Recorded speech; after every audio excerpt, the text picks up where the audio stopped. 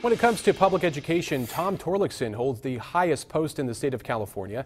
And today he was in Bakersfield to discuss how the current drought situation is affecting our students.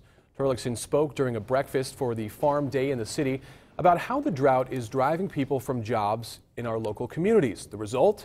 Kids are moving with their parents and dropping attendance rates in schools. Torlakson says this is hurting many schools' bottom line since they get paid on average daily attendance. But today he promised support during these tough times. The districts that suffer any economic loss because of a loss of students, that we will stand behind them, and as superintendent I can make their budgets whole. Torlakson also made a stop in Tulare, Fresno, and Merced counties today.